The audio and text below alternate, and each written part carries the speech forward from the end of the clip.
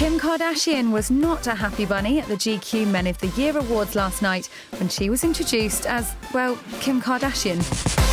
Yes, Kim arrived at the event with rapper beau Kanye in tow in true Kardashian style, wearing a custom-designed gunmetal skirt and black bodysuit.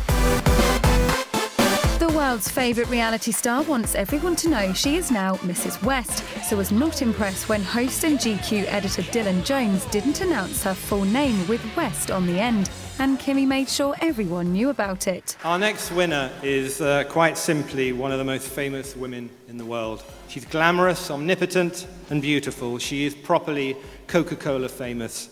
Who else could we give it to this year? Ladies and gentlemen, please give a huge GQ round of applause to our Woman of the Year, Kim Kardashian. The beauty vented some stern words for the host as she took to the stage to accept her award for Woman of the Year. It's Kim Kardashian West, though. What a huge, huge, huge honor to win Woman of the Year. And I want to thank my husband for making me feel like Woman of the Year every single day. Slightly awkward, but at least that's that cleared up.